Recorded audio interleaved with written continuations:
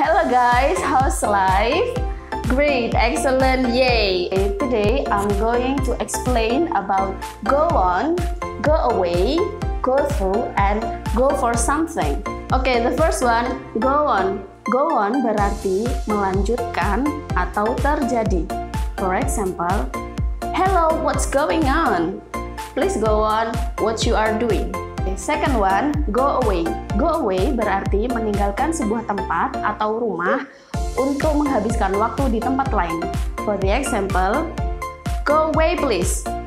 The second one, I go for holiday. And number 3, go through. Go through artinya diterima. For the example, I hope that my report will go through. Go through juga bisa berartikan dengan memiliki keadaan yang buruk atau susah. For the example, she is going through the difficult time with her job. Okay, for the last one, go for something.